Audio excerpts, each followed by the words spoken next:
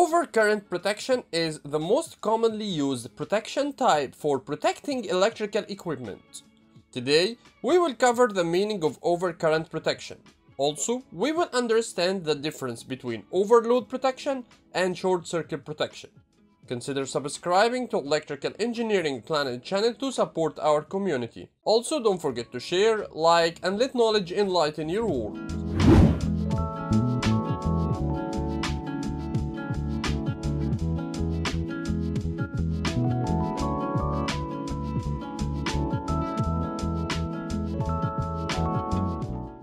First of all, let's define the term overcurrent. Overcurrent is the situation where an excessive electric current exists in the circuit. This excessive current is beyond the acceptable current rating of equipment. So, a sensing relay is existed in the circuit to sense any overcurrent. Then, it will send a signal to the breaker to open the circuit to protect the electrical equipment from excessive current. As you can see here, in low voltage systems, the breaker and the sensing relay exists all in one place. Medium voltage and high voltage systems use a protective system consisting of circuit breakers, current transformers, and digital protection relay instead. We can divide overcurrent term into two important terms: overload and short circuit.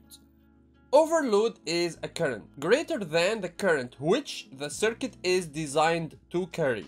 Like when we connect too much loads on an extension cord, or when an induction motor draws more current than the rated current. But it's less than the short circuit current. Short circuit current is the traveling current along an unintended path with no or very low resistance. So in this chart, we have a normal current for an electrical equipment until we reach to the maximum normal current value or full load current. After that, we have the pickup current at which the overload starts. As we increase the current, the overload increases until we reach to the short circuit current. We adjust here the sensing relay that we use to protect the circuit against overload to work on an inverse curve.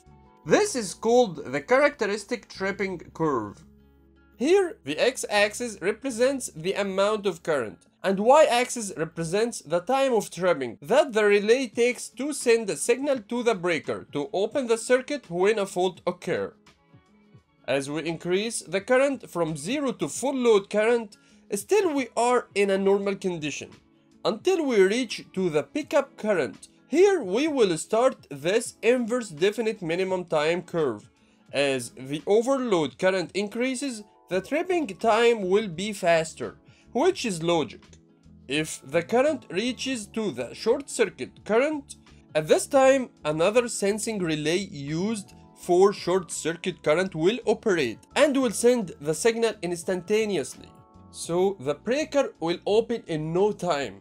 Here, we have no inverse curve. The breaker will open the circuit instantaneously. Thermal magnetic circuit breakers, like miniature circuit breakers, provide protection against both overload and short circuit.